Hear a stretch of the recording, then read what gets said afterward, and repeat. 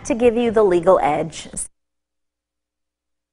Michigan's auto insurance laws. We are still a no-fault state, and in most cases, you look to your own insurance company for coverage after a crash. But as attorney Bryan Waldman explains, there are some instances where you can bring a lawsuit against the driver who's at fault. And one of those claims is a claim against a driver who causes damage to your motor vehicle, your car or your truck.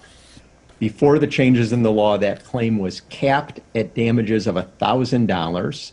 Now you can sue for up to $3,000 in property damage to your car or truck to the extent that it's not covered by insurance already. Okay. What if we don't know who's at fault or it's just not clear? Michigan has what's known as comparative fault, which means if you are going to receive damages for the harm that's been caused due to someone else's negligence, it's paid in proportion to their fault. So if there's a crash and someone is deemed to be 25% at fault, they would still receive 75% of their damages. So if you opt not to have collision coverage and you've got $5,000 in property damage, you can sue the other driver if they're at fault and receive up to $3,000. If you have collision insurance, but let's say you have a $1,000 deductible, you can sue for up to that $1,000 deductible. What does this mean if you have a car with a value of less than $3,000?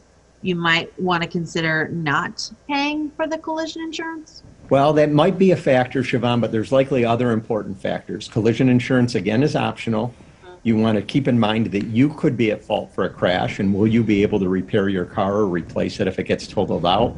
Right. And then, you also have to look at what is the cost of collision insurance. It tends to be one of the more expensive parts of an auto insurance policy.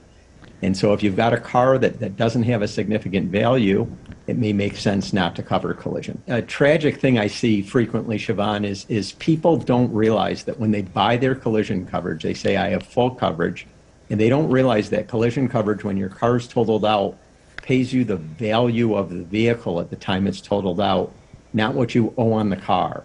So someone goes into a dealership, they make a small down payment, they take out a big loan.